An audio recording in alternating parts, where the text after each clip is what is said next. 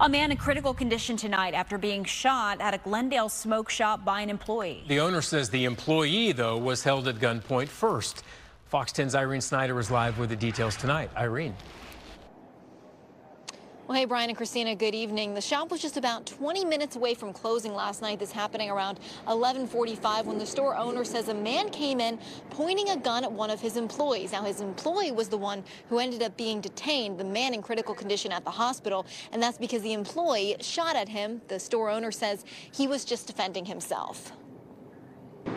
He's fighting for his life here. Surveillance video shows a Smoke Casa clerk pinned down by a man who the store owner says entered and confronted his employee with a gun. If you watch that video, I mean, he had no time to do anything. He was literally attacked at the front door. Police say it all started around 11:45 last night at the shop off 65th and Glendale Avenue. Owner Ouday Muslet says his employee had a gun in his waistband when he was attacked. Comes at him, he grabs his collar.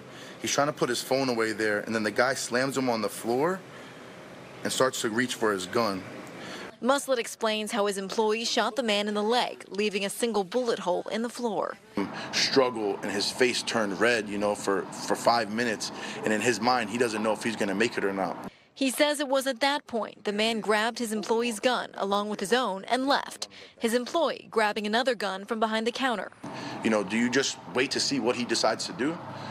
Not necessarily. We're talking about life or death here. The store owner tells us the man ran outside the store. At that point, he had two guns on him. His employee came out after him and shot at him. You can see those bullet holes here on the ground. It's just I just never thought something like this would ever happen, honestly. Muslet says his employee was detained.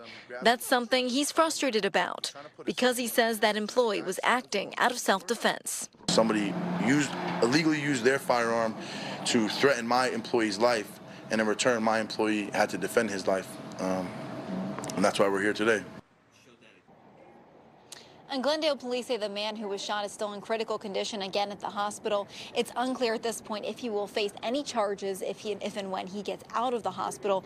Police say they're still investigating this. They were not able to answer whether or not this was an attempted robbery. Reporting live at Glendale Police, I'm Irene Snyder, Fox 10 News.